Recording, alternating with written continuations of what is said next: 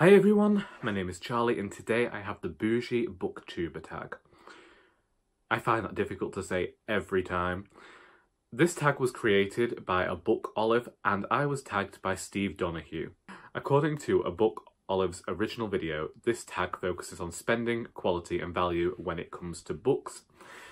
As we know at the moment, and probably since January 2018, I've not been able to buy that many books. It's the reason that my TBR and the amount of unread books on my shelf has managed to reach such a small amount, because I've just had to read the books I own rather than going out and buying anything unless I absolutely desperately want that book in my life, and even then I've been checking the library first.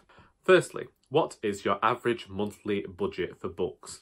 I would like to say that I'm actually setting aside money to purchase books, but that's just not the case at the moment. My primary focus at the moment is making sure that I can pay my rent and buy food in. I could probably say that at most I would spend about £20, and that could maybe buy me 2 hardbacks and a few paperbacks should there be a Waterstones 3 for 2 offer on, or I'm purchasing books from the charity shop.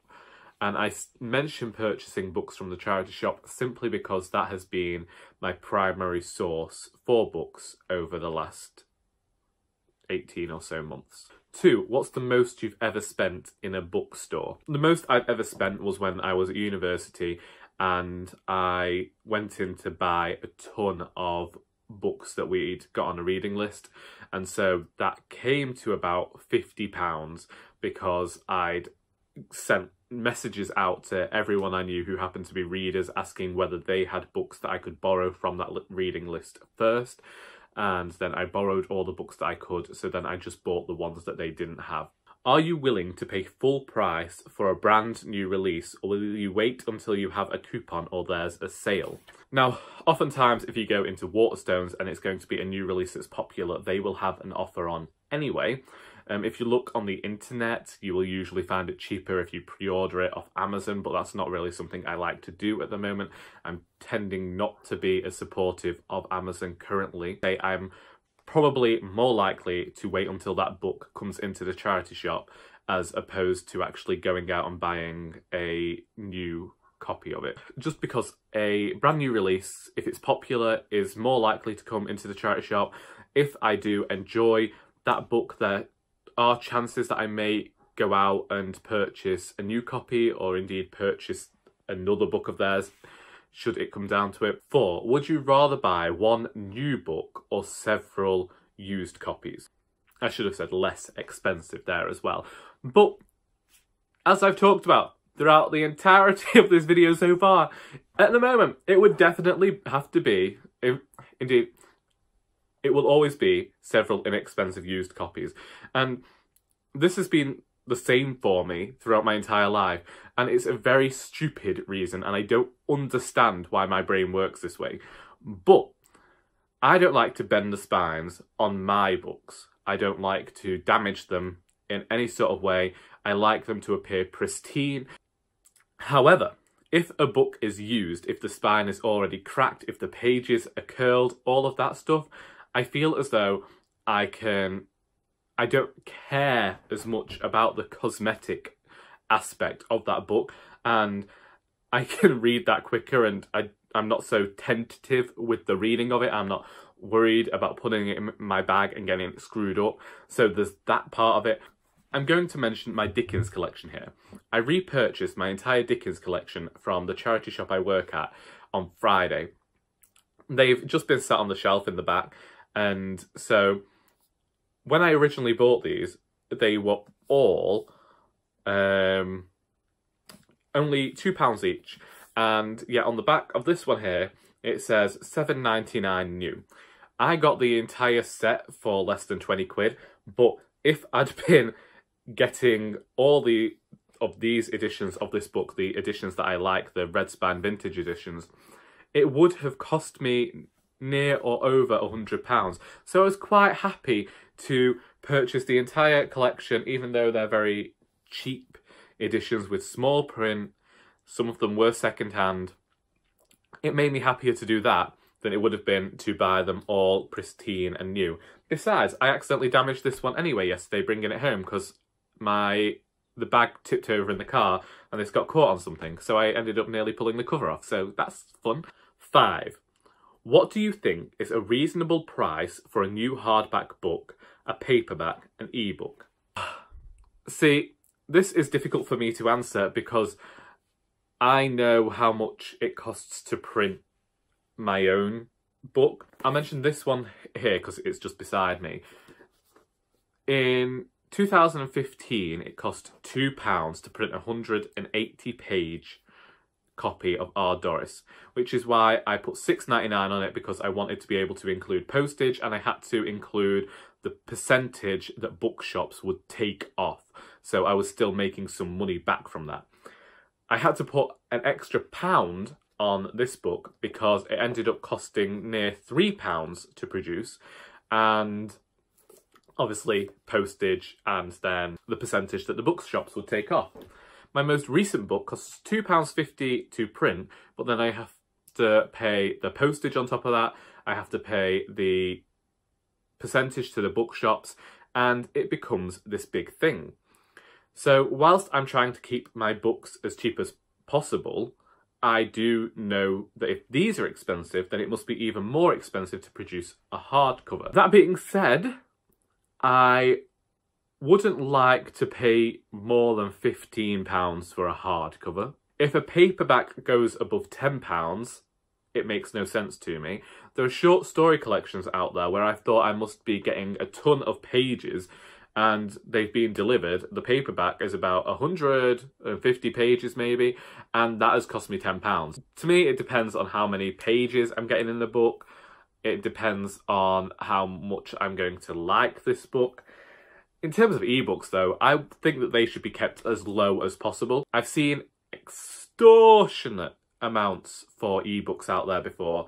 Like, they can be more than the cost of the paperback. Like, looking at Amazon once, there was the option to buy a paperback of one book, I can't remember what it was, for £3.70 something, and the ebook was on there for close to £10, and I didn't understand it. It's one of these cases of, this is just, it's a non-physical item. It's digital. The whole thing is in the ether. To me, there is no permanence to an ebook, so why should it cost as much as a paperback? It makes no sense to me. 6. Is a signed book worth more to you? How about a first edition? If it's an author I particularly like, then I do appreciate a signed edition. However, my most prized possession currently is a copy of A Casual Vacancy that I have signed by J.K. Rowling. And the reason it's a prized possession is because that is a reminder of the first time me and a lot of friends that I knew from the internet finally met in person in Bath over one weekend. It was my final weekend of uni. I always talk about the fact that I shouldn't have gone because I had to have all my final pieces for uni submitted the following week. I had barely any money to my name. I went down there. I wasn't the most talkative because, as we all know, Charlie suffers with this mildest case of possible anxiety and has probably spent most of his life being agoraphobic. So I was meeting all of these friends that I'd only ever spoken to on the internet. They probably don't know that it meant so much to me. We were also seeing J.K. Rowling. It wasn't for Harry Potter, it was for her first release afterwards. I don't think we were actually there for the Harry Potter thing or the connection to J.K. Rowling that had probably connected us all. I think it was just the fact that we finally got to meet each other. So that's a physical object and a physical memory of that. And whilst I say about not having nostalgia for things, I definitely do have nostalgia for that book and appreciate the memory it brings. However,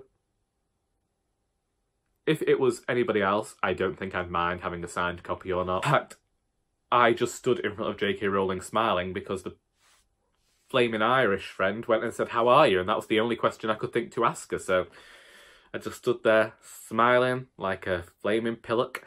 that is an attachment that I have to that book, and that's why I care so much about the fact that I did have that book signed. In terms of a first edition, I think it would actually be nice to just get my hands on one of Shakespeare's first folios. I imagine someone's got one in a loft somewhere and they could just donate it to my shop and I could buy it for twopence and sell it and make tons and tons of money. Actually, I'm not allowed to do that. We'd have to mention it to head office, they'd get all the money, but you know, I like the idea that I'd be able to do that. Maybe I'll find one in another charity shop that's not mine one day. But yeah, honestly, I don't see the appeal of that anymore, because whether it's a first edition or a signed edition, I could still end up hating the book. So, what can you do? 7. What is your most valuable book, sentimental or actual value? Since I've already told that J.K. Rowling story, I think I'm going to leave that question free. 8. Will you pay more for a cover or edition you like better? Yes, I've done it before, much and more. I know some people prefer the English editions and they tend to be in America, but sometimes I think that the American edition can be better. I have ended up with some rather ugly American editions, but that's because the book came out in America about a year before it came out in the UK and I really wanted to read it, so I paid an extra ton of money just to have it. I have done that. I've scoured the internet looking for hardcover editions of books because, unlike other people, I seem to be the only person in the world who likes a hardback. Yeah. So I know that I care a lot about the aesthetic quality of a book. I'm that type of person. I know. And sometimes it's completely meaningless because the interior of the book has been completely terrible and then I regret completely spending that bit more money on a book that I didn't end up liking, which probably is one of the things that contributed to me not buying so many books. There are so many books that I want to buy. So many of them. Like, I save all this money because I know that I have an MOT in November and an insurance to pay out in November, and if my car doesn't pass its MOT, then I might not pay for the car to be fixed, I might just buy a new car, and I know I need all the savings there for all these things, but I could just buy all of the books all of the time. If money was no object, I would definitely buy all of the books all of the time. 9. What physical characteristics does a good quality book have? I appreciate a book with a nice heft to it. I like when the pages are cream and thick. I like a matte cover. I like a dust jacket because I remove the dust jackets. So if anything happens to the actual hardcover, I can cover it up. It's like a mask. So if there's a very nice dust jacket around that, great stuff. That's not going to crack so much. There are some books that are so tightly glued together that they just crease immediately. You don't have to do anything to them. I also like a uniformity in the sizes. I want them to match up on my shelves. And it's a shame that some of my favourite books don't do this because I have to find where they'll slot in on my shelves rather than actually have them in alphabetical order like I crave. So that sort of thing really. And oh, apparently I really like blue books, has been mentioned on this channel before. I think blue might be my favourite colour. I don't know this, but I'm just thinking it might be because blue is all over the place. 10. If you won the lottery, what bookish things would you do with the money? As aforementioned, I don't particularly like crowds. I don't like cities. And so firstly, without a doubt, I would be quitting my job. Sorry about it, but I think anyone would do that. And I know that money isn't eternal and I could easily lose it all in minutes and have to go back to work. But I would focus on my writing and bringing more books out. And I would do that in some hidden away house somewhere. preferably near woodland. I would probably turn into the stereotypical horror movie villain locked away in a cabin somewhere. There would be many books in there. There would have to be central heating because I refuse to have fire near my literature. Running water, Wi-Fi.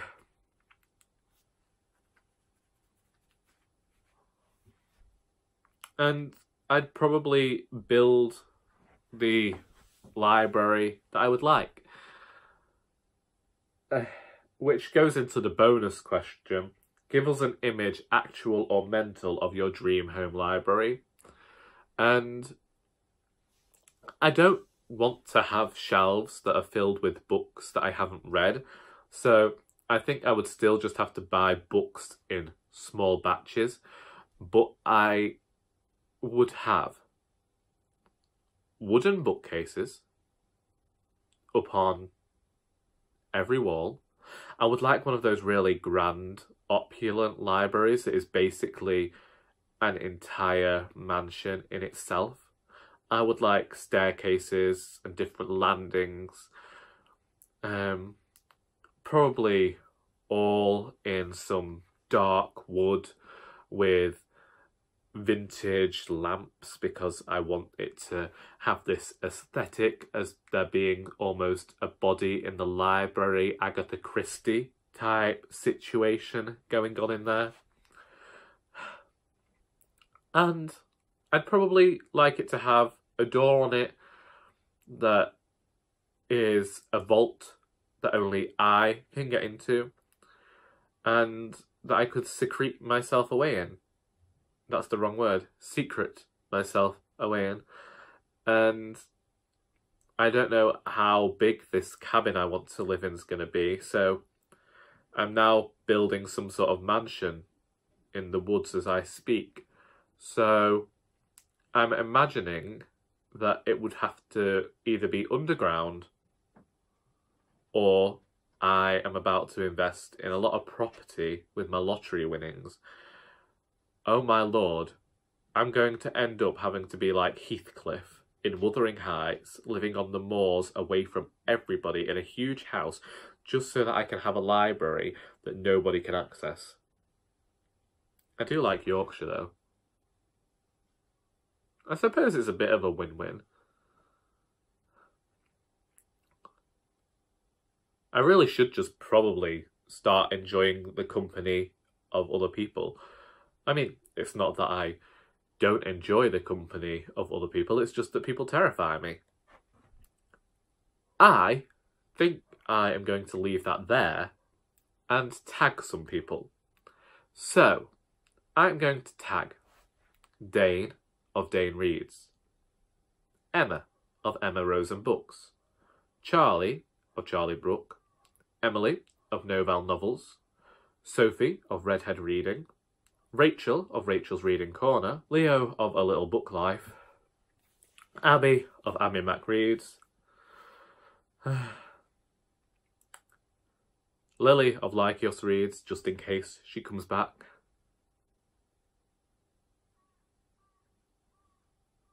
and Maria of MH Books. I think I did 10 there, which is double what I'd usually do, and there could even be more than that. Because I'm already thinking of other people that could do this tag. So therefore, if you're watching this video and I haven't mentioned your name, but we talk to each other often, do consider yourself tagged. Maybe ask in the comments and I'll just say, yes, you're tagged. That sort of thing. There we go. Anyway, that was the Boujee Booktuber Tag. I think I finally said it without getting it wrong for once. And I didn't expect to be talking about my consumerism or my bookish habits on a Sunday morning, but there wasn't much else doing. It's now 11:30. If you want to discuss anything I talked about in this video, then please feel free to do so in the comments. I hope you enjoyed this video, and until next time, that is all.